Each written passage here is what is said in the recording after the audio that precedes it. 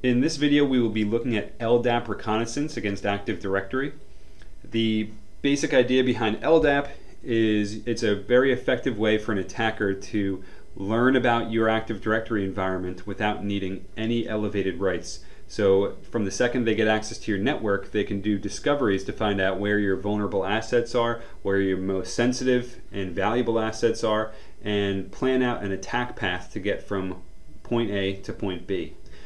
So to demonstrate this, I've built a very simple script that can take an LDAP filter and execute a query against my domain, the domain that I'm currently in, and it's going to output the object names from Active Directory that meet the criteria in my filter.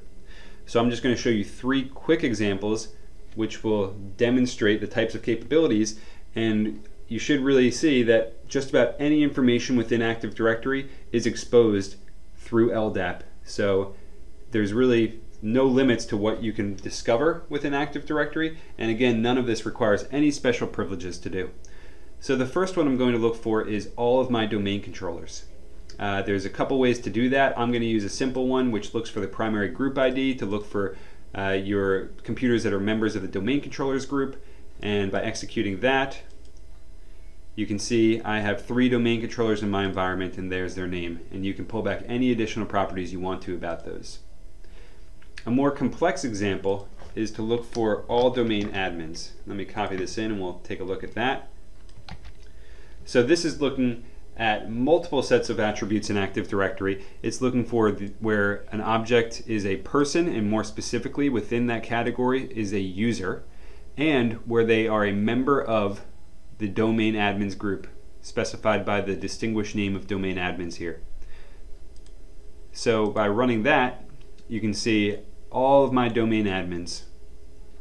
So now I know which accounts are sensitive, which ones I may want to target. And if I wanted to pull back other information about their last logon timestamp or password security settings, I can pull that back as well. The last one I'm going to show you is leveraging user account control.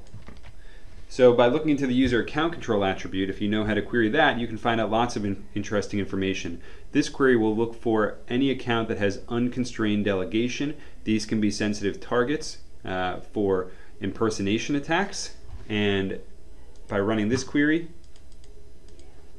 I can see all of the computers and users that have unconstrained delegation enabled in my domain.